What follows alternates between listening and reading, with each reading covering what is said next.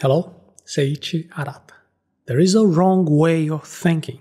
And when we say something is wrong, the canceling mob is always there to say that there is no such thing as wrong, there is only different.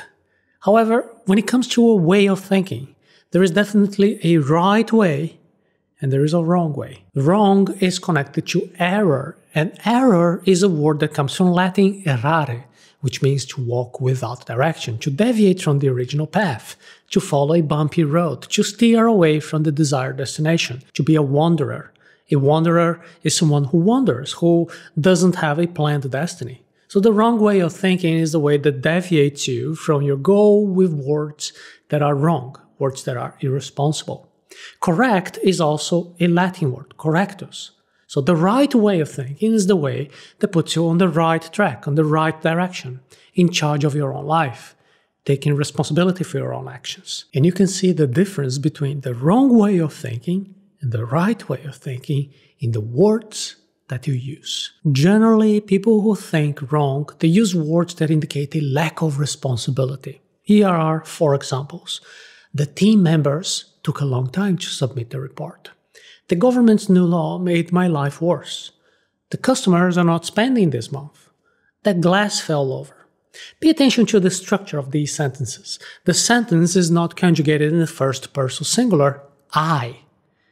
The subject of the phrase is always someone else. It is the team members, it is the government, it is the customers, it is even the force of gravity. The subject is the other, and the other, they have the most power over the verb. So here, the first person, I, is passive. I suffered from the team being late. I suffered from the change of regulations. I suffered from customers not buying anything. I suffered from the force of gravity that pushed the glass onto the floor. The right way of thinking would be, I did not manage the project well. I didn't receive the report from the team within the deadline.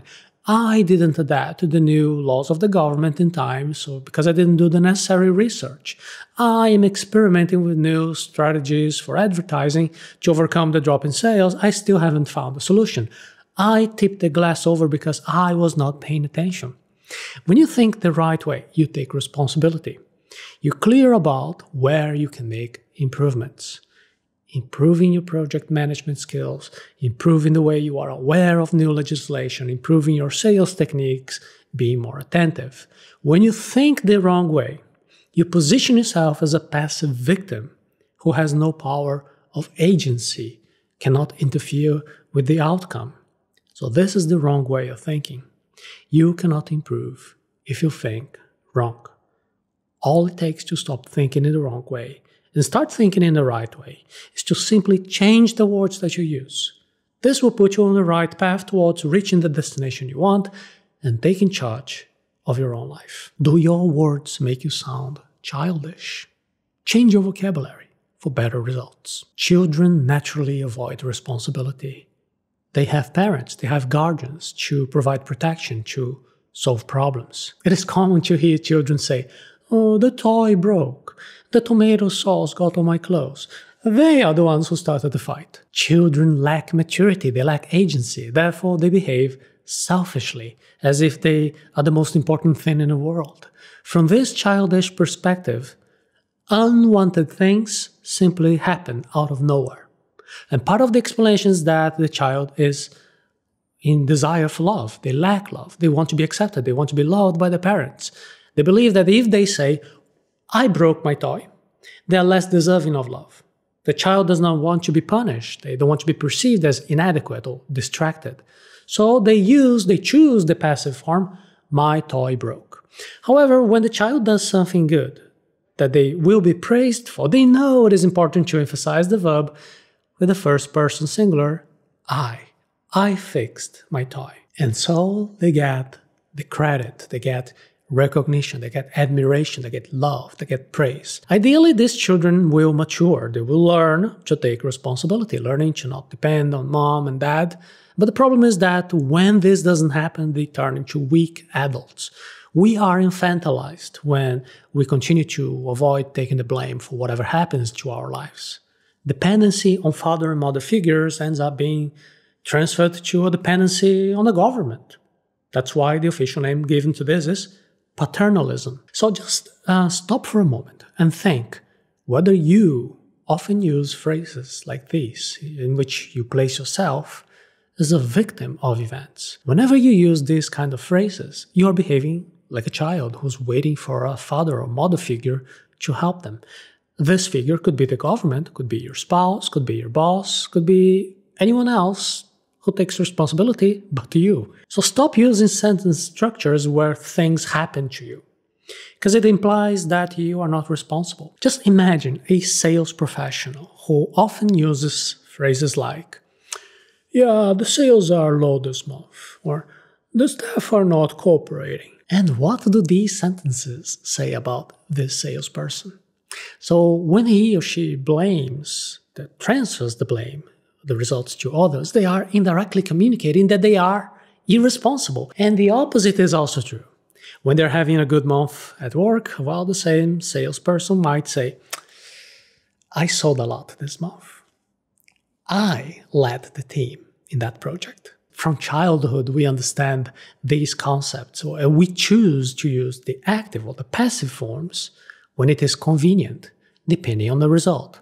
That is why we say, "I got an A, I got a 10 at school," when we have a good result, and then we say, "The teacher gave me a 0 when we have a bad result." This is a strategy that works well for children who are protected by their parents.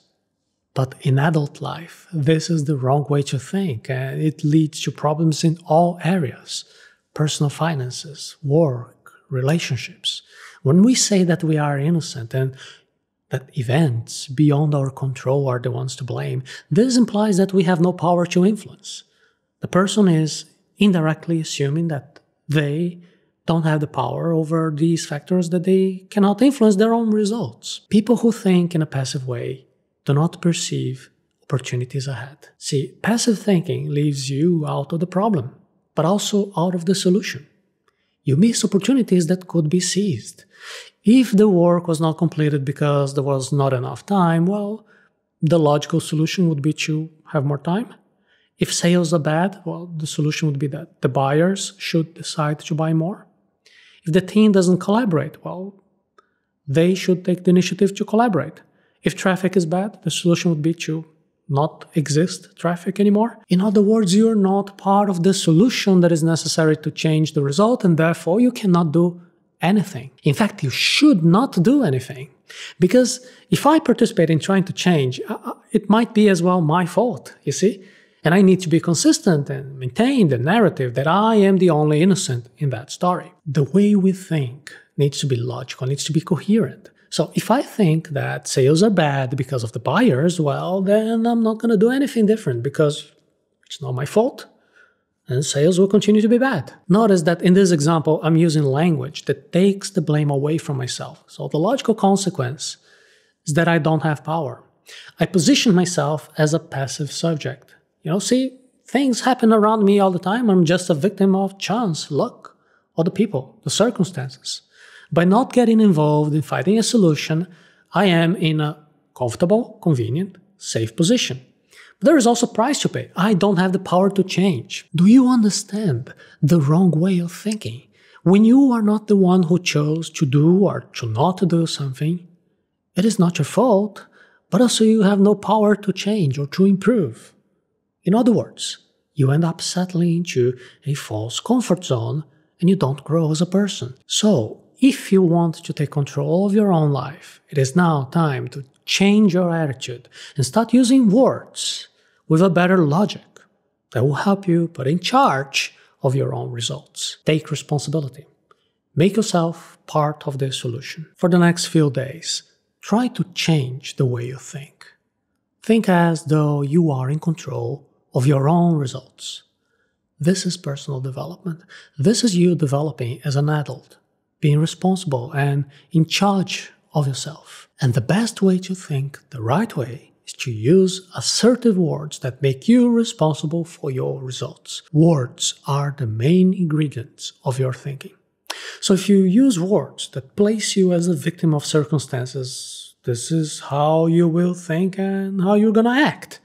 At the same time, if you use words that place you As the author of your own reality, you acquire power of agency. You become the true protagonist of your own life. You create your own future. When you take responsibility for the problem, you also make yourself part of the solution.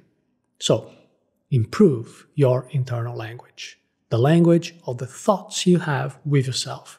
Always think about what it is that you can do differently in each situation to regain responsibility, to regain power in building your future. The way you speak influences the way you think and act. Instead of using passive structures that place you as a victim, try speaking in an active way, taking full responsibility for what happens in your life. Taking the lead in your own life is an essential step for anyone who is interested in personal development. It is not the only step. In the personal development course, you have access to a complete roadmap to enter a process of continuous improvement and develop yourself as a person. You can see a special lesson right now from the course by visiting the link arata.se/personal development.